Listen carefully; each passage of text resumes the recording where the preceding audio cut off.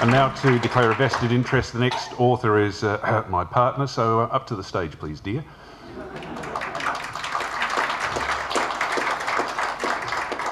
Thank you, Julian.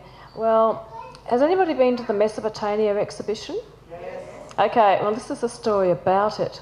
At Mesopotamia exhibition, there's a couple of names that aren't there, and they're very interesting names. One is Enheduanna, who is the oldest writer whose name we know, and she was a Sumerian priestess who wrote hymns of divine love, which have survived in cuneiform. And the other name is Taputi. Taputi is now regarded as the first chemist. She was probably also a priestess from the Akkadian period of Babylon. And she was a perfumier and distilled perfume. And from the writings of her recipes, it's quite clear that she was experimented with the methods of producing perfume, distilling it. And so she gets some of the credit for being the first chemist. And so I wrote a story about her. 3 figures walked in single file in the evening heat haze behind the Euphrates River, heading homewards. All women, shawled, hunched by the baskets on their backs. The last, youngest and smallest, was further slouched by the year-old baby riding on her hip. As if the sun had blinked, now an extra figure suddenly appeared, appended to their procession. Where day meets night before the sun god disappeared through the doors to the underworld can be a time where strange things happen. The 3 women had taken a risk staying out so late to gather sweet rushes outside the city gates.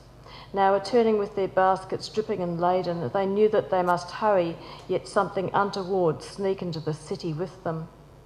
The 3rd woman, her nostrils full of the scent of leaves and rhizomes on her back, her mind occupied by the problem of how to preserve that cell, nonetheless heard behind her an extra set of shuffling footsteps. Some field worker, some beggar. Though very tired and with extra work ahead of her that night, the processing of the sweet flag besides cooking the evening meal, she let her mind fix on the sound. Suddenly she realised something strange about it.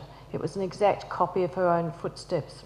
She turned, reeled, saw the bent figure, the shawled head, and nothing beneath the fringes of woven wool. For a moment she and the demon were face to face. His disguise rumbled. Then in a flap of confusion, shawled transmogrifying from fronds of hair into great feathery wings, he shot away and up. Her mouth opened wide. She could scream, but that would wake her baby. Worse, it would alert her companions, her censorious sisters-in-law, that she'd somehow, by her attention, drawn the attention of the spirit world. She closed her mouth, turned again as the 3 trudged towards the city gates, the watching guards, the safety of a walled city-state, a relatively new thing in the world, the city of Babylon. Thank you.